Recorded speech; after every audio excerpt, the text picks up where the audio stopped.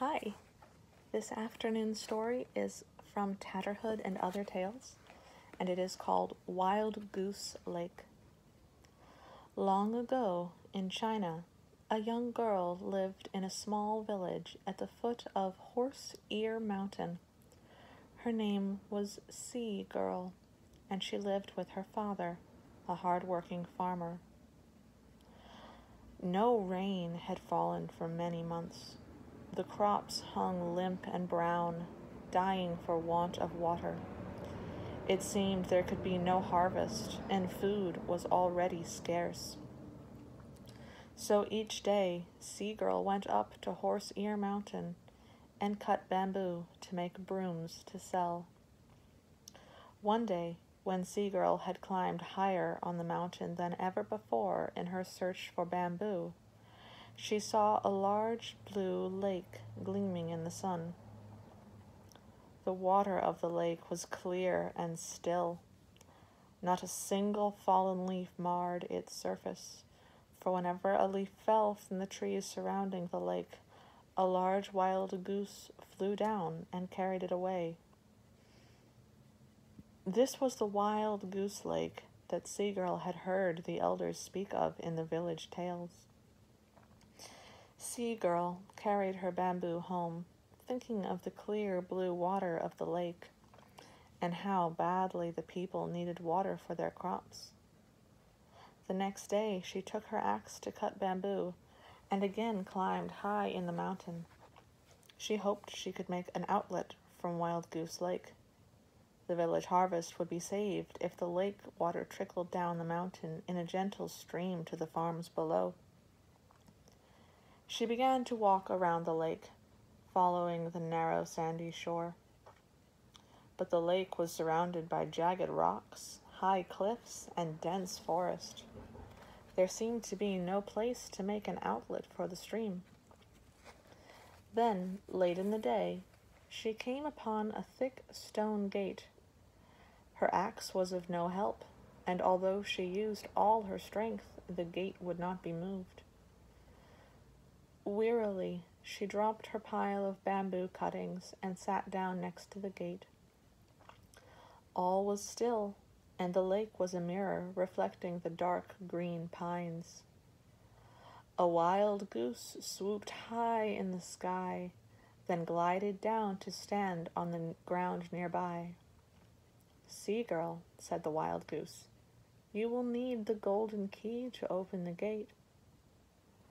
But before she could ask where she could find the golden key, the wild goose spread her wings and soared away over the lake. Then Sea Girl noticed a small keyhole in the stone gate, but there was no key. Sea Girl walked on along the shore of the lake, searching for the golden key. She came to a forest of cypress trees, and sitting on a cypress branch was a brilliant parrot of scarlet and green. "Parrot," she called, "do you know where I can find the golden key that will open the stone gate?" The parrot answered, "You must find the third daughter of the Dragon King, for the Dragon King guards the golden key to Wild Goose Lake." And with a quick whirring of wings, the parrot flew off into the forest. Sea Girl walked on, searching for the dragon's third daughter. In a pine grove close to the lake, she saw a peacock sitting on a low branch. "Peacock, peacock," she called, "where can I find the Dragon King's third daughter?" "The Dragon King's third daughter loves songs. If you sing the songs your village people sing, she will come forth from the lake." The peacock dropped a feather at her feet and flew away. Sea Girl picked up the feather and began to sing. Her voice was clear and as fresh as a lark's song. At first, she sang about the snowflakes drifting on the mountains, but the Dragon King's third daughter did not appear. She sang of green reeds bending in the wind. Still, the third daughter did not come. The lake lay clear and still. Then Sea-Girl sang of pale blossoming flowers on the hills. Near the shore, the water broke into a glittering spray, and the third daughter came out of the lake to stand before a Sea-Girl. "Deep in the lakes I heard your songs," she said. "They are so strange and beautiful that I could not resist them. My father does not allow us to meet humans, but I have come to you secretly. I, too, love songs, and your songs are finer than mine." Sea-Girl asked, "Are you the third daughter of the Dragon King?" "Yes, I am third daughter. My father and his people guard Wild Goose Lake. Who are you? Why do you sing your songs here?" "I am Sea-Girl. I live in a village at the foot of Horse Ear Mountain, and I have come all this long way to find the golden key which opens the stone gate of the lake. The people in my village are hungry and need water to save their harvest." Third daughter hesitated. Then she said, "I would like to help you. The golden key is in my father's treasure room, deep in a rock cave. Outside on the cliff, a huge eagle guards it, and he would tear to pieces anyone who tried to enter." She pointed to a rock cliff a little distance off. On the cliff perched an eagle, nodding in the sun. Sea-Girl asked, "Would your father give us the golden key?" "He will not help humans," sighed the third daughter. "That is why he had the stone gate made, to keep in the lake water. You must wait until my father leaves his palace and goes off. Then, perhaps we can lure the eagle away from the treasure room."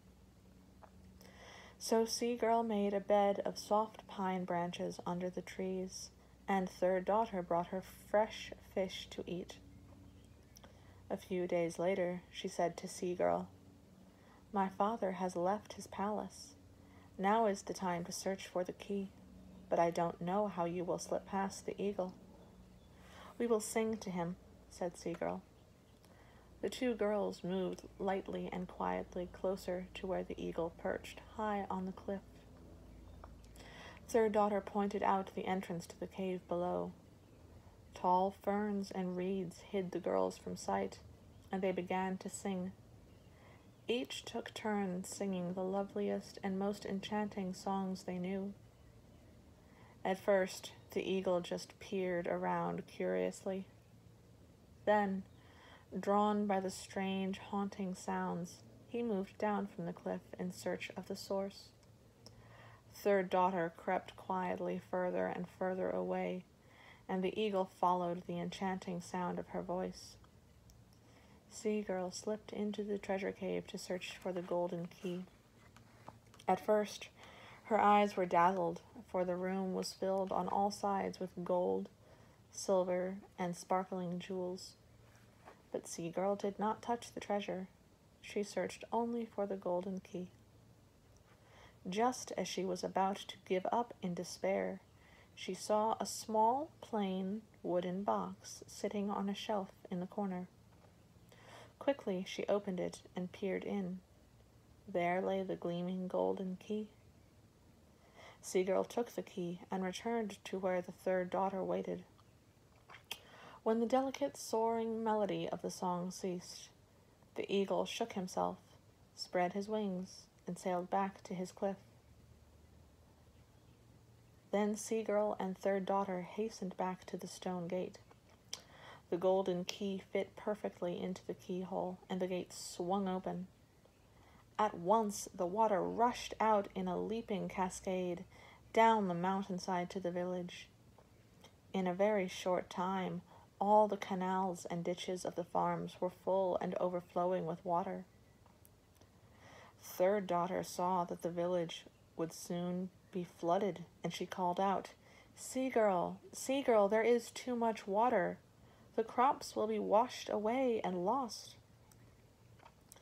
Sea-Girl quickly threw in the piles of bamboo she had left earlier at the stone gate, but that slowed the water only a little.